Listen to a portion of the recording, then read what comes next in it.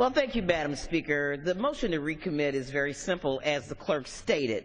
It will ensure that nothing in this bill shall be construed to authorize any party to violate the medical privacy of any woman, including the victims of rape, incest, with respect to her choice of or use of comprehensive health insurance.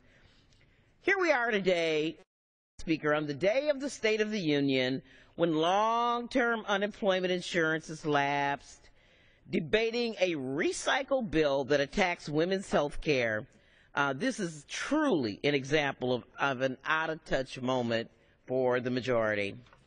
The legislation under consideration today fundamentally lacks compassion. Women's health advocates have expressed strong concerns about its impact on women's right to privacy when it comes to their medical care and decisions.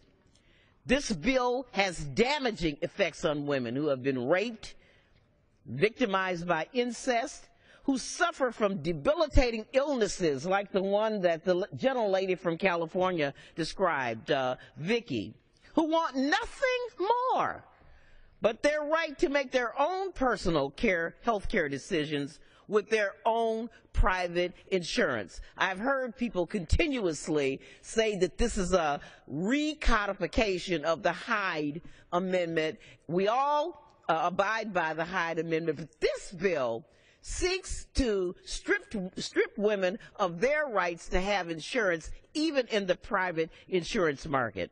That is why I invite my colleagues to join me in passing this motion to recommit today, to ensure that we do not unintentionally eviscerate protections that are fundamental to women's health and liberty.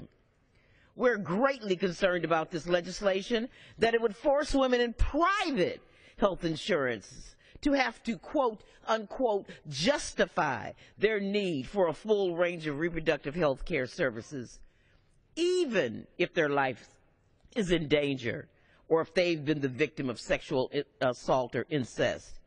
This legislation, again, could remove the option for a health insurance company to choose to offer comprehensive women's health services. Many of us remember, some of us on a very personal level, the egregious history of this issue. Many of us remember the shame and stigma that women victims face and still do face when they come forward to seek services.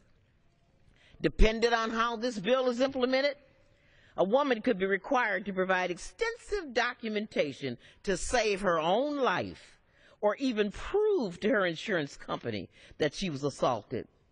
What will happen? Will she have to go to court, Madam Speaker? Will there be an IRS audit?